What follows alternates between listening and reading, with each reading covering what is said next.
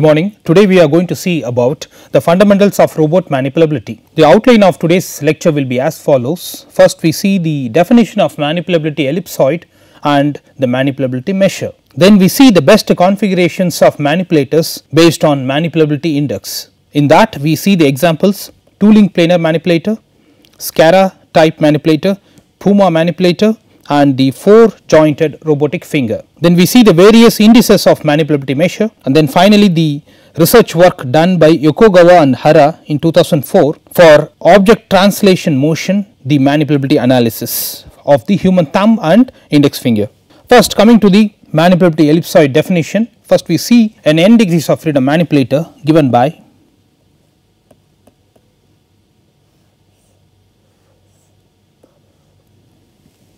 this is n degrees of freedom manipulator where the link lengths are L1, L2 and L3 up to Ln. We can see that the joint angles are Q1, Q2, Q3, Q4 and it goes. So that the end effector vector is given by x, which is equal to x1, x2 up to xm transpose. Similarly, the joint angle vector is given by q equal to q1, q2, q3 up to qn transpose. So, the size of the end effector position is m cross 1, whereas the size of the joint space is n cross 1. So, for this situation, when we see the definition of manipulability ellipsoid, it is given by the definition: the set of all end effector velocities v which are realizable by the joint angular velocities such that the Euclidean norm of the joint angular velocity is less than or equal to 1. That is, the end effector velocity will lead to an ellipsoid, whereas the joint angular velocities are confined by a sphere. In the joint space they are sphere, whereas in the Cartesian space it is an ellipsoid. Now, in that what is observed or what is inferred is, in the direction of the major axis of the ellipsoid, the end effector, that is the tip of the manipulator, moves at high speed, whereas in the direction of the minor axis of the ellipsoid, the end effector moves at lesser speed. If the end effector is almost a sphere, if the ellipsoid is almost a sphere, then the end effector, that is the tip of the manipulator, can move in all directions uniformly. Also, the larger the ellipsoid is, the faster the end effector can move. Now, the manipulability ellipsoid is given by V transpose J pseudo inverse transpose J pseudo inverse into V, which is less than or equal to 1. How it is obtained? Q dot square is less than or equal to 1, which is Q dot transpose Q dot less than or equal to 1, whereas Q dot is given by J pseudo inverse V. So, Q dot transpose is V transpose J pseudo inverse transpose, then J pseudo inverse V. Okay. So, this is less than or equal to 1, this is V. So, that is what we have seen here.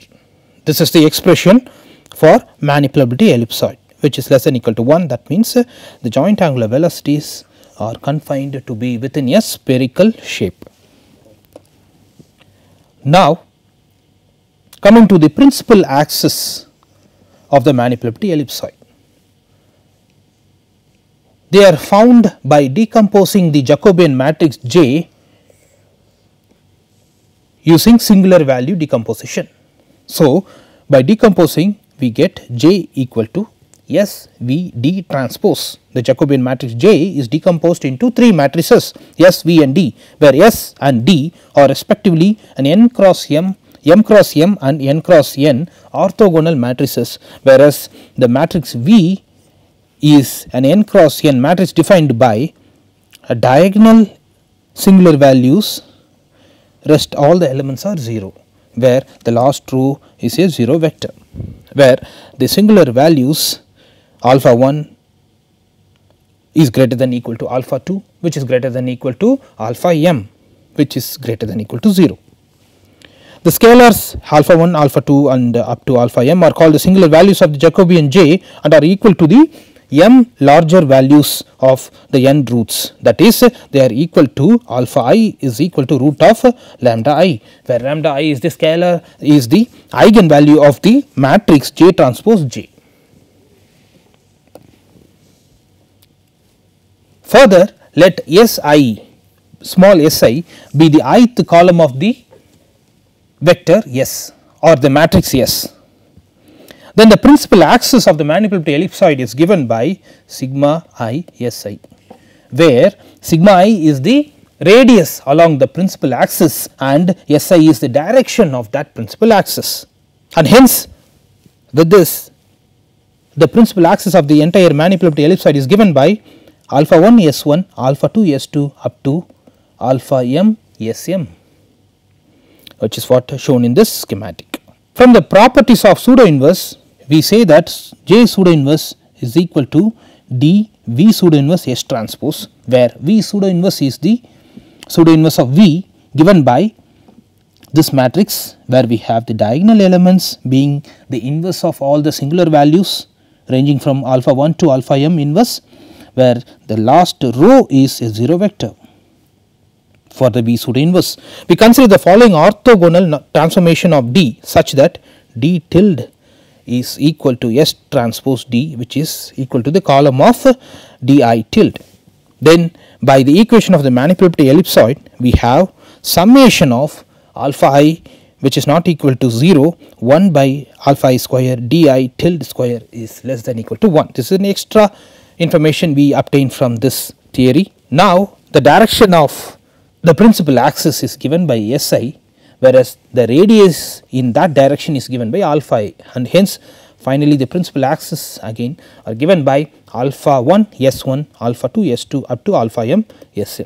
Then the manipulability in terms of the singular values is given by manipulative measure is given by all W equal to the product of all the singular values, that is W equal to alpha 1, alpha 2, alpha 3 to alpha m product. The manipulative measure W has the following properties. For the non-redundant manipulator, the manipulative measure is given by the expression root of determinant of J transpose. Of course, J is a function of the joint variable Q. When it is a non-redundant manipulator, that means m size of the Cartesian space dimension is equal to the degrees of freedom of the robot manipulator, then we have the manipulability measure given by W equal to determinant of the Jacobian matrix. Generally W, that is a manipulative measure greater than equal to 0, holds, and if the manipulative measure is 0, that means the rank of the Jacobian matrix is deficient, which leads to the singular configuration. Now coming to the best configurations of robotic mechanisms from the viewpoint of manipulability. First let us consider here 2 degrees of freedom, planar or manipulator, that is revolute joint here, revolute joint.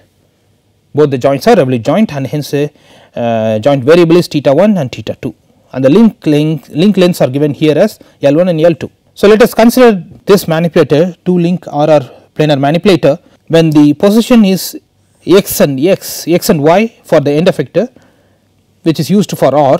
The Jacobian matrix is given by J equal to, which is shown here, minus L1 S1 minus L2 S12, and the second element of the first row is minus L2 S12.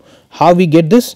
This one is obtained by J equal to dou R by, that is dou x by dou q1 dou x by dou q2.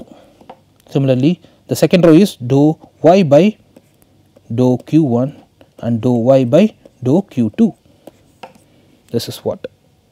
So, if you differentiate the x, which is here the x tip is L1 cos theta 1 plus L2 cos theta 1 2. Similarly, y equal to L1 s sin theta 1 plus L2 sin theta 1 2. If you differentiate this with respect to joint variable, you get this expression. Similarly, you differentiate the x expression with respect to q2, you get minus L2 sin theta 1 2. That is what is shown here for the Jacobian matrix. Now, the manipulative measure for this planar robot, which is a non-redundant manipulator where m equal to n, that is the size of the dimension of the Cartesian space is x and y, which is equal to the dimension of the joint space, which is the degrees of freedom of the robotic system. So, 2 equal to 2. So, that is why it is a non-redundant manipulator, and hence the manipulative measure is given by w equal to determinant of j, which is L1 L2 sin theta 2 determinant.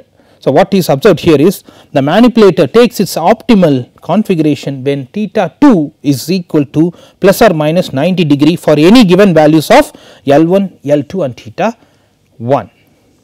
That is when this joint angle is 90, that is this angle is 90, then we have the manipulative measure being very high. What is manipulability? The manipulating ability or the manipulating capability of the manipulator is very high.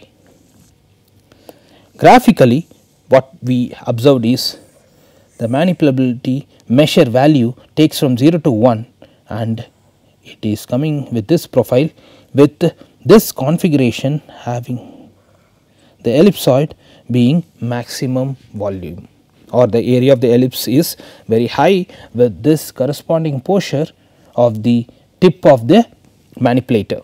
The x axis is the tip of the manipulator and the y axis is the manipulability measure value, and the configurations corresponding to the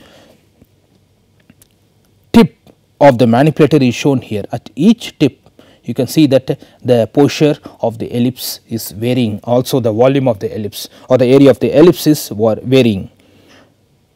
So, this shows that in this configuration the ellipse is very high and also having larger area ellipse, and you can see that this posture, and corresponding to this value the manipulability measure is close to 1.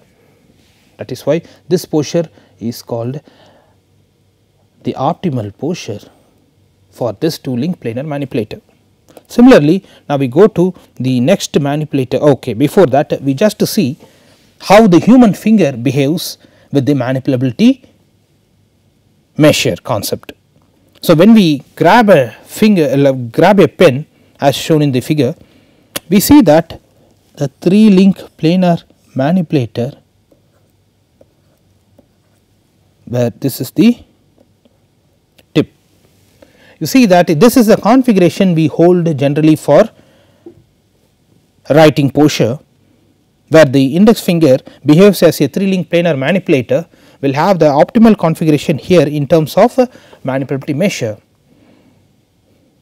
We consciously choose this configuration in order to have the writing posture, whereas we will not choose this configuration, which is called extended configuration, which is almost close to the singular configuration of the 3 link planar manipulator. We will never use this configuration for writing posture or this fluxed configuration in writing posture.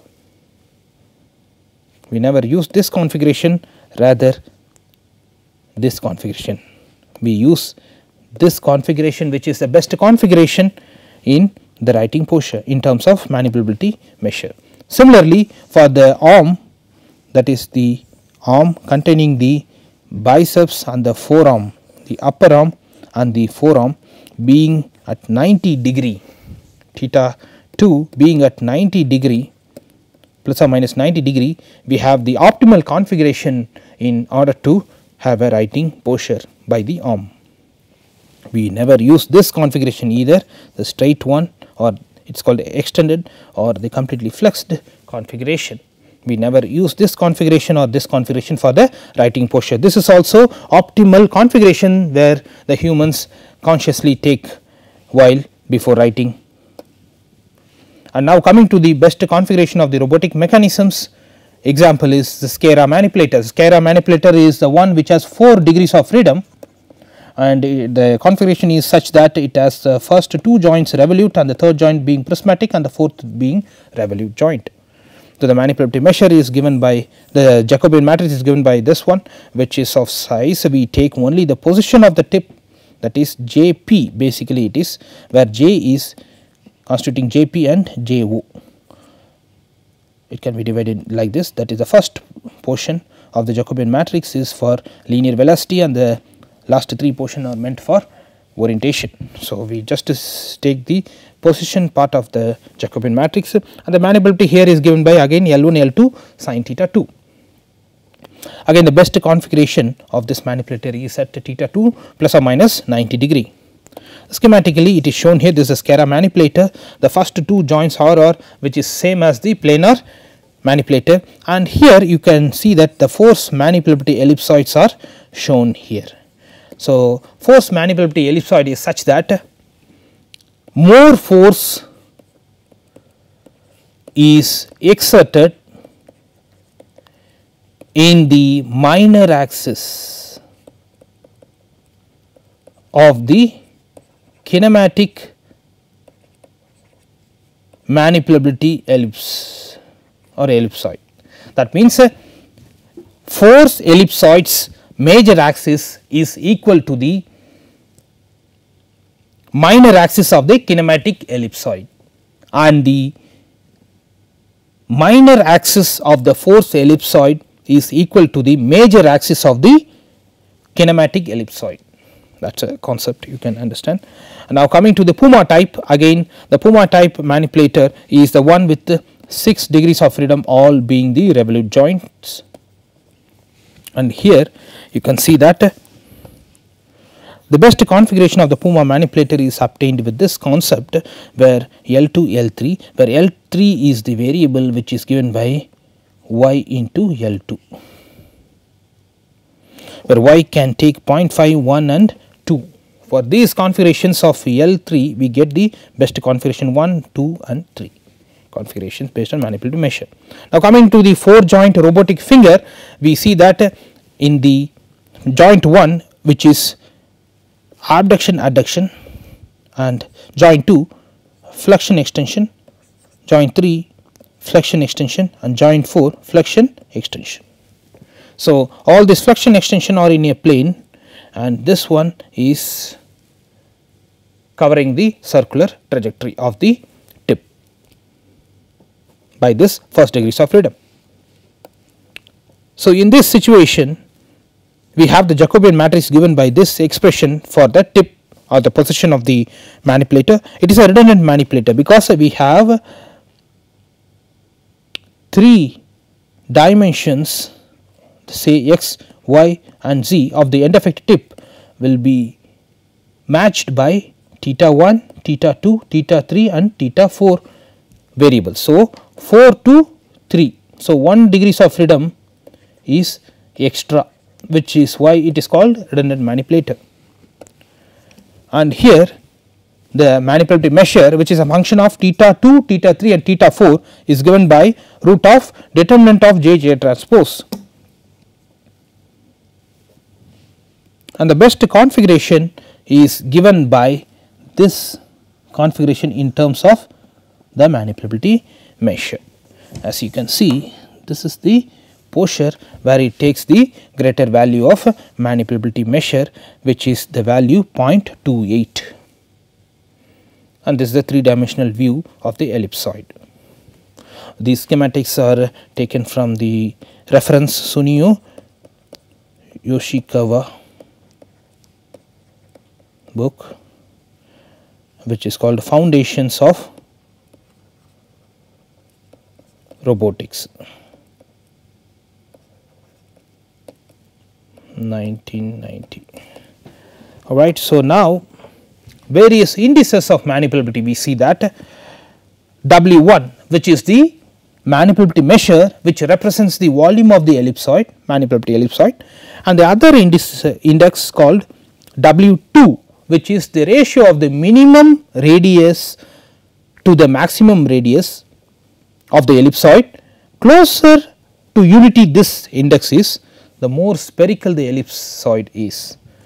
If the ellipsoid is a sphere, then the tip, that is the end effector, can move in all directions uniformly, and if the ellipsoid is a bigger one, it can move at greater speed. An index of this directional uniformity of the ellipsoid and is independent of its size.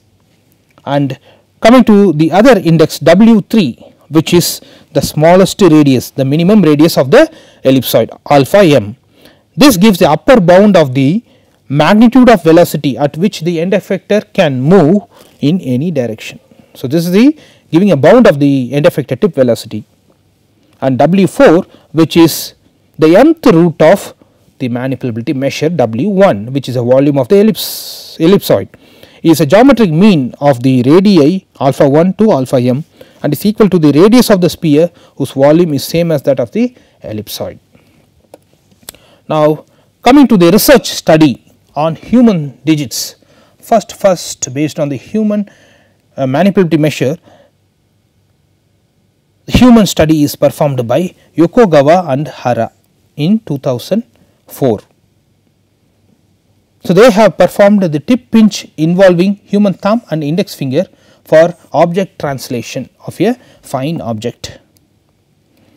So, they have performed with an aim to investigate how the human subjects affect the manipulabilities of these two digits during cooperative translation motion of a small fine object with 20 human subjects.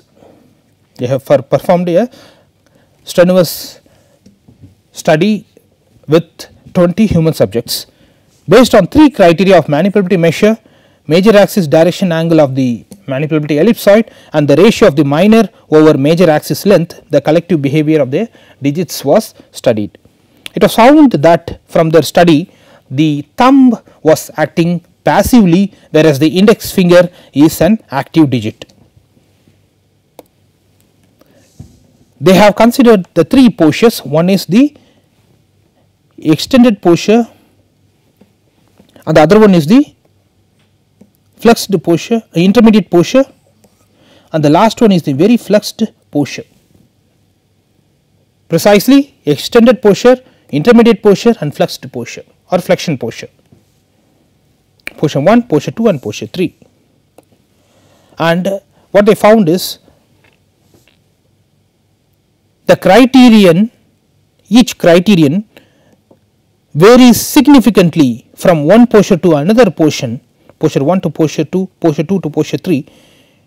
They have a greater variation of the criterion for the active digit. For the index finger, it is more compared to that of the thumb.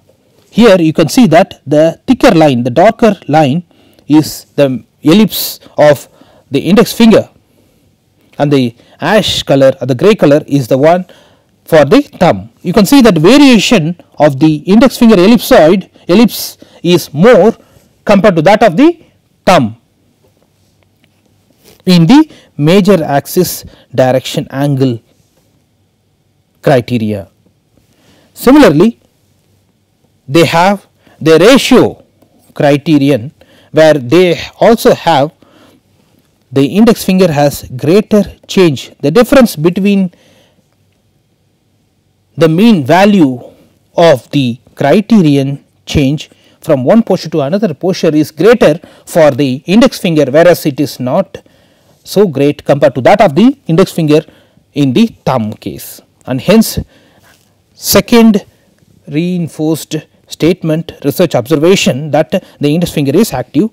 Finally, they taken the variable, that is the major axis direction angle, also having greater change compared to that of the thumb's variation of this criterion, and the manipulability measure, which is the third criterion criterion which is also having for the index finger greater 1 as compared to that of the thumb, but the subjects significantly have some difference compared to all the 20 subjects. And thank you so much. The references which I have taken for this lecture is from Sunio Ishikawa, which is the Foundation of Robotics Analysis and Control, the MIT Press, Cambridge, Massachusetts, 1990, and the other research topic is from the reference Yokogawa and Hara. Topic is manipulabilities of the index finger and thumb in 3 tip pinch postures, Journal of Biomechanics, Biomechanical Engineering, and this is the reference precisely given here. With this I wind this lecture. Thank you.